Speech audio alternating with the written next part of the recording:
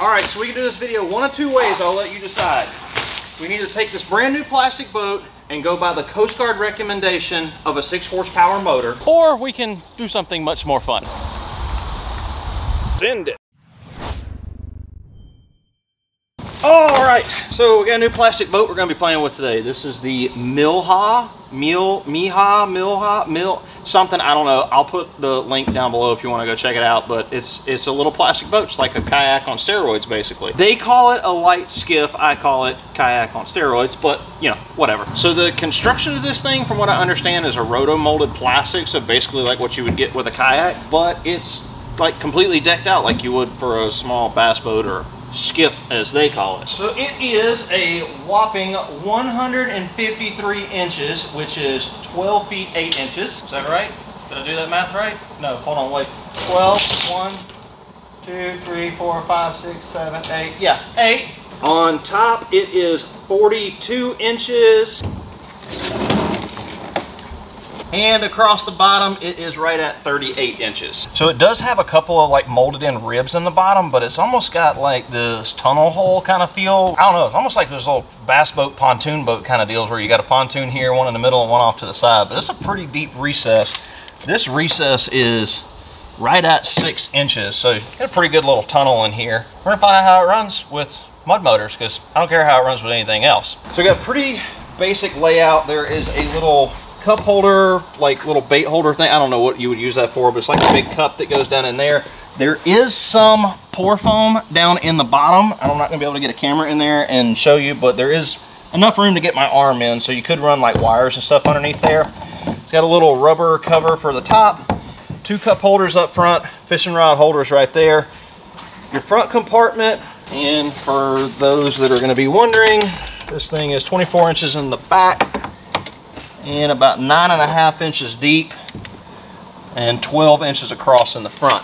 And they do have these little locks on them, and that will keep it from flying up, but it only locks on one side. I really wish they would have put 2 on here to make it a little bit more secure. But anyways, these are made in Brazil, not in the land of egg rolls, so I am a little happy about that. Then we got 2 more compartments in here. These are about 33 inches by 12 3/4 or so, and they are also about 9 3/4, 9.5 inches deep. There's another one over here that looks exactly the same, does have a little bit of a drain channel, and it looks like this may press up against here and give you somewhat of a watertight effect, which I'm not super duper worried about. Also has 2 locks right there, so you can lock the back end of these, but the fronts do not lock. They got 3 included rails up here on the front, so I'm assuming that probably fits most of your normal T-track stuff. You get a cool little cockpit area up here, I guess big enough to fit my feet in or maybe stand up, and 2 more of these little cup holder looking thingies with the rubber covers over the top. And if you look down in here, you can see this thing does have the reserve buoyancy foam for the Coast Guard people. We got 2 more cup holders, 1 on each side, 2 more rod holders, 1 on each side. More of the track over here. This looks like a tie down for your rod there. Going down the side, you will notice this. This is very kayaky-like. This is a scupper hole. That's for if you get water that comes into your cockpit, it will drain out this side right here. Now, from the pictures I've seen online, I haven't put this thing in the water yet. The pictures I saw online, this thing only drafts in like a couple of inches of water, so I don't see this being an issue with water coming up this high. And then you got another one of these scupper holes, self-bailing holes, whatever you want to call it, over here on this side. Open up this lock. Now, this back hatch actually has a little open area that goes into the back storage area.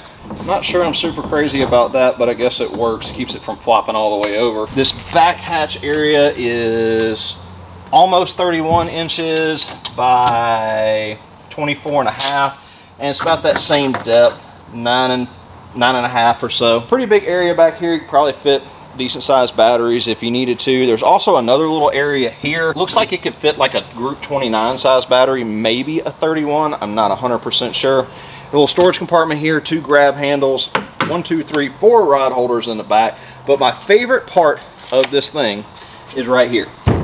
All aluminum transom, and it is TIG welded, which I'm really shocked to see. This is a really stout transom. I looked as best as I could from the inside. It feels like it has wood back behind it, and then the aluminum on the outside, and it is bolted in. You also got a drain plug over here so you can drain the inside, but it does not have a drain for the actual inside of the boat because it's a self-bailing boat with those little scupper self-bailing holes that come out the side. But I'm really excited to see a boat with a really good thick transom on it. This thing is 3/16 inch thick as far as the material thickness, TIG welded front and back, and looks pretty stout. All right, so one of the things that I know people are going to ask about, and something I've been curious about, is how strong are these lids going to be? Well, I'm not a little boy, and they seem to be holding my weight just fine. They're not cracking or anything, but they are bowing in the middle. It definitely has some movement, as you can see. Around the edges, it feels a lot more solid. I don't feel any movement there. It's just when I stand in this middle of this big back hatch. Down here in the cockpit, it's got a little sponginess in the floor, that kind of kayaky feel, which I'm used to because I have a kayak. It doesn't really bother me. And then up here, these seem a lot more sturdy than that big back hatch does. It does have some flex here in the middle, but on the edges it seems really, really sturdy. And then up here to this one, ooh, this one's got one right here in the middle. It's a little bit spongy. So what you are about to see me do in this video is absolutely idiotic and stupid, and you should probably not do what I'm fixing to do unless you just really want to. This thing is rated per the Coast Guard, the United States Coast Guard, a very important federal agency. They say that this thing can only handle 2 persons or 300 pounds, with a total of 400 pounds of person's motor and gear. Rating is for a 6 horsepower motor. Now, I don't know 2 people that weigh 300 pounds unless you got 2 little midgets, but I weigh 249-ish, and we're gonna be me on this boat plus way over this weight capacity on mud motors today. All right, they said this thing weighs 175 pounds. My kayak weighs 105, and I can put it in the back of my truck by myself, but we're gonna try it out and see.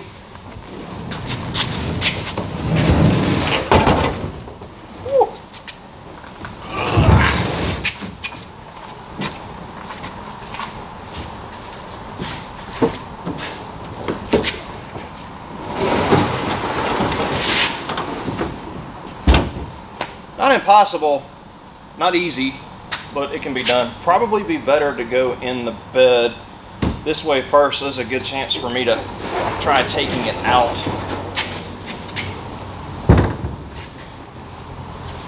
It's not terrible. It's just like my kayak, but heavier.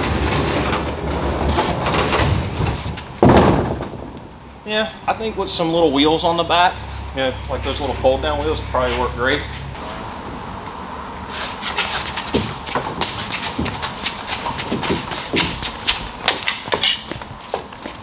Yeah, with 2 guys, this ain't bad at all.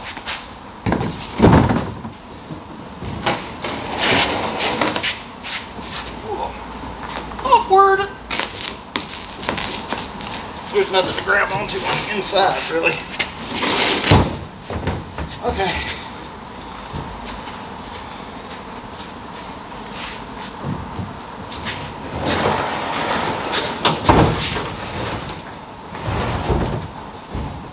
That was not fun. I don't recommend doing it from the back. Not on this. You can do it from the back other ways, but not, you know what I mean. That's everything about the boat that you're probably gonna ask me in the comment section, so now you don't have to ask me. You're welcome. See how she floats. I found this little lake on Google Maps. There's like a golf course or something over here, and there's some sign about electric something, I don't know, electric only, or I don't know. But we're gonna try this thing out. The only thing I see so far is I cannot lift the motor up very high. So kind of dragging on these folks' ramp right here, but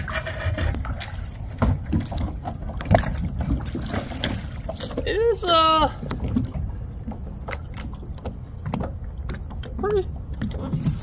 pretty good. Better than I thought it was gonna be. Yep, just like a 1436 John boat. That's exactly what I thought it was gonna be like.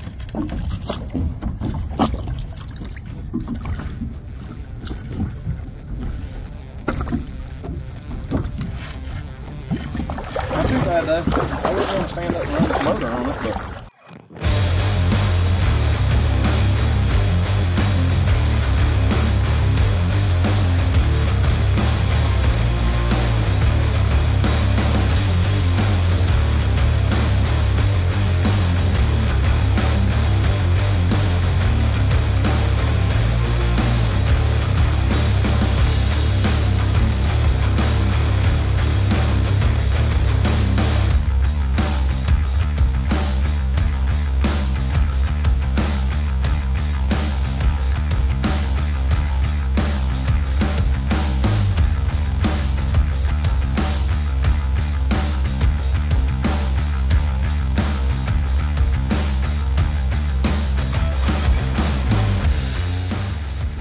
What happened? Broke the pull cord and it's out of gas. I'm trying to put gas in it. Oh, those are 2 requirements to run there. Yeah. Mm. It needs some go-go juice. It does. All right, here we go. Baywatch rescue. There's nothing to tie onto, so I'm having to hold it. They don't have no cleats or nothing. So I learned a few things. 1, make sure it's got gas. 2, you should probably replace your pull cords every, I don't know, a couple years or so. 3, the Predator 212 kit from Beaver Dam did hit this thing a little bit and scratched it up, so it really needs to put the spacer that comes with the kit on top to give it a little bit more space, because I think even if I did get going full speed, I wasn't gonna be able to get the prop up high enough to get it up out of the water. It was pretty much, I could see about that much of the prop out of the surface of the water. So I got the other Beaver Dam kit with 420 Predator. We're gonna put it on there since this one is DOA for the rest of the day. I don't have an electric start on it, and I'm not replacing pull cords today, so let's try again.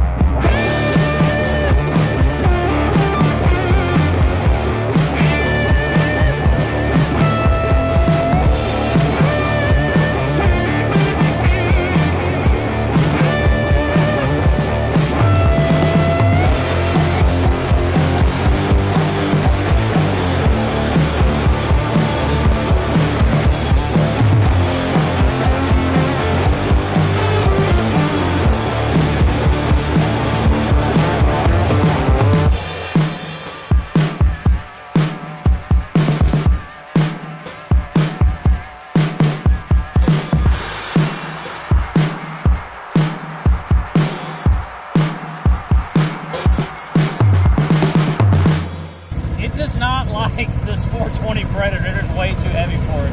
I haven't seen the video footage, but it felt like I was riding like this the whole time. So I got Ryan to boat on the camera to see if he could try to get a speed. It didn't feel very fast. I don't think I got maybe more than 15 or so. You just can't get any bite in the water because the whole front end's lifting up.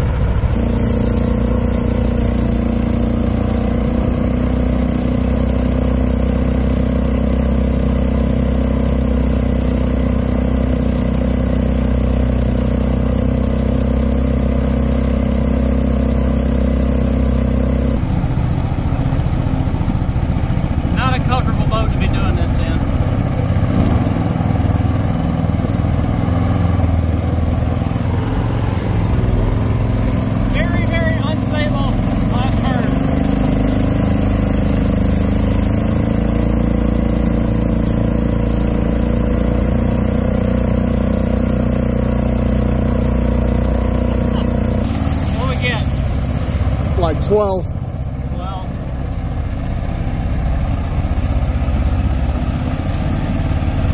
This thing's full of water. I'm at about ankle deep water right now. You got a little bit too much weight in this boat, but at least we tried it. I'm going to see if I can go fix the 212 and stick it on here. Get off my boat. I went off your boat. Dude, when we made that turn, I was like, ah! I'm sketched out with this thing not even running. All right, so we're back out to try this again.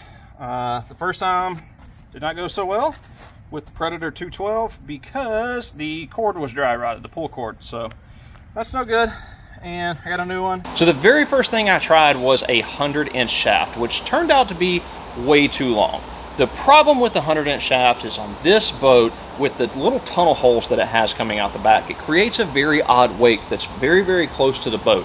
And the place where those two wakes meet is where you want your prop to ride, or just slightly behind it. The problem on this boat was my crest, where the spot where the two wakes meet, was about 2.5 feet behind where it really needed to be. So I swapped the 100-inch shaft for a 85-inch shaft and instantly noted a difference. With the same size prop, which what I was originally running on the 100-inch was an 8-inch prop, with the exact same size prop on an 85-inch shaft, I automatically went up to 17 miles an hour, so I knew I was on the right track. It moved the prop up a lot closer to where those two wakes were meeting, and also because now I was getting more speed, the wake was actually moving a little bit further back away from the boat. So I was on the right track, but an 8-inch prop was way too big. It was still bogging the motor down at full RPM. The other issue I had at this point was the motor was sitting way too low on the transom, and it was actually contacting the back of the boat right here. So I had to grab a spacer and put a spacer on the actual mounting bracket to bring the Longtail up. That way I could have a little bit more space to push down on the handle and get that prop up on the surface where I needed it. And that did the trick. After that, it was just a matter of playing around with prop size, and ended up finding that my best speed was with a 7-inch prop. And with that, I was able to run 21 miles an hour with my big old fat butt in this boat. No problem at all.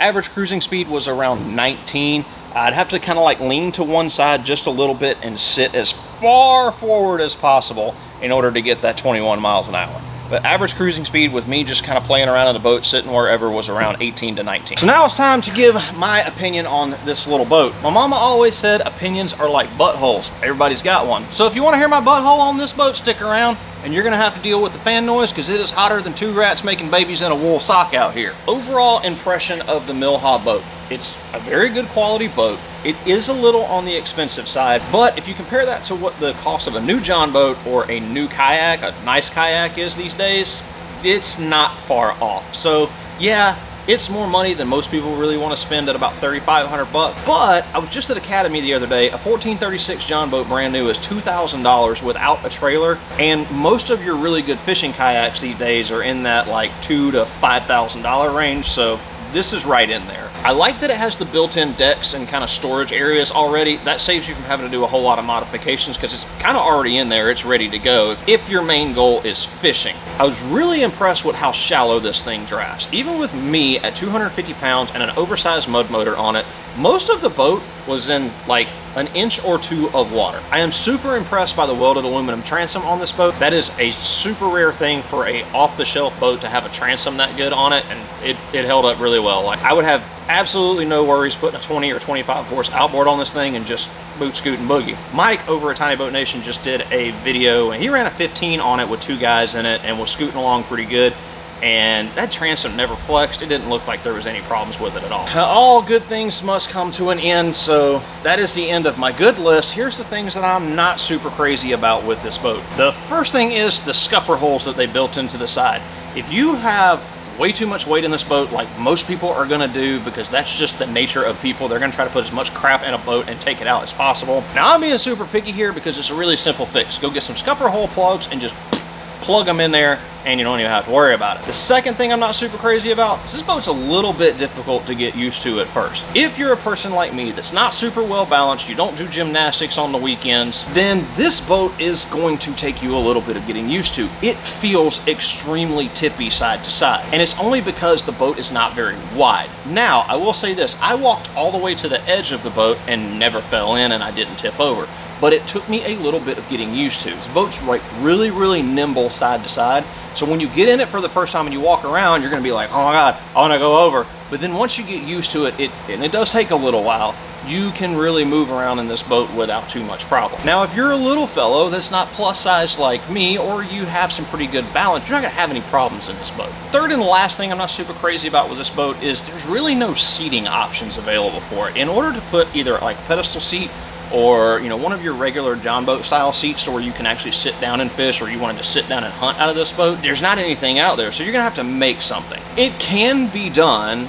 Can it be done well? I don't know. I haven't tried it yet. I plan to at some point, but for right now, it's basically just a stand up or sit down on the decks and run around kind of boat. And it makes sense why it doesn't have a seating option available, because it's not designed for it. It's a skiff. It's made for flats fishing and stuff like that. So you've heard my nitpicky things that I didn't like. You've heard the things that I did like. What's my overall impression? On a scale of 2 to lava lamp, this thing definitely gets a rating of purple zebra. This is a purpose-built plastic boat. It was built for a certain style of fishing. That's what it's made for. That's what it's meant to do. If you buy it for that reason, you're absolutely going to love it. It's a great little boat. If you buy this thing with the intention of using it for some other type of fishing, you may or may not like this boat. With the addition of a bow mount trolling motor and some type of pedestal seat, I can see this being a really good small lake or pond bass fishing style boat. And I definitely think it could be modified to do some other types of fishing. I just don't know if I would go out in really big water with it. Can it handle it? Yes. Will you be comfortable? It's really up to you. Some people may, some people might not. For hunters, this boat can definitely tote whatever it is that you want to put in it. I know it only has a 300-pound weight rating, but I had me at 250 pounds, Ryan at 180 pounds, plus a 200 and some odd pound 13 horsepower Predator Longtail on here, and it floated just fine. And I have no doubt that it could have handled more. Now, it was never going to get anywhere fast, but it would definitely get you there. Would I ever want to hunt out of this boat? Probably not. Would I use this boat to get me to a spot to hunt and back with whatever I unalived on my hunting trip? Yeah, I probably would. It would work pretty well for that. Now, this isn't my boat. I didn't buy it. I got to borrow this thing from Tiny Boat Nation with no strings attached because plastic boats are getting kind of popular and I wanted to see how a mud motor would react on one of these. And as time goes on and more plastic boats come out on the market, I'm gonna have to continue doing things like this because this is where things are going. The world of new small aluminum John boats is slowly but surely kind of going by the wayside, and plastic is definitely taking its place. So hopefully at some point someone will make a hunting fishing style boat that is specifically made to run mud motors on. But for right now, this is what we got. The Send It video would not be complete without some time in the haters corner. I've got my haterade, so here we go. If you're not familiar with the haters corner, what we like to do at the end of every video is stand in a corner and see who was the most butthurt in the comments over the last couple of videos. And because we know people on the internet are super sensitive, we won't use their real names, we just call them Scooter. Our first Scooter commented on one of my boat build videos. He wrote, "Hey man, you did the whole thing wrong in every way. Have a great day." You know, Scooter, it's okay if you disagree with me because I can't force you to be right. And since you seem to be a person, Scooter, that does everything right, I bet you have one of those 37-point adjustable ball hitches on the back of your truck, knowing good dang well the only thing that you're pulling is foreign objects out of your rectum. Our next Scooter commented on another one of my boat build videos. He wrote, "Men weld, boys rivet." I dare you to say that to some dude holding an AK-47 that's riveted together and see how he feels about that comment. Always a bunch of hate when it comes to riveting versus welding. You got people on both sides of the fence. You know, you got your Chevy guys, you got your Ford guys, and then guys like Scooter who probably drink Bud Light and wear those tuck dresses that sell at Target. Our next Scooter commented on my electrical video where I was apparently making too many jokes. He wrote, "You talk too much with silly extra media. Just share the information." Well, since you just want me to share information, here's a piece of information you did not know. If you take a Phillips head screwdriver, put it into your belly button, and turn it a quarter turn counterclockwise, your butt will fall off.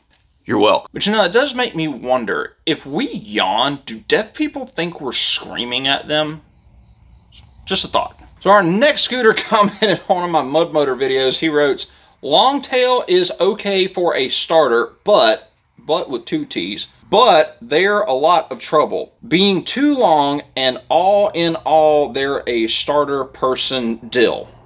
I gotta tell you, Scooter, I'd rather rub one out to a Reader's Digest magazine with a handful of razor wire and have to try to read that comment and make some sense out of it.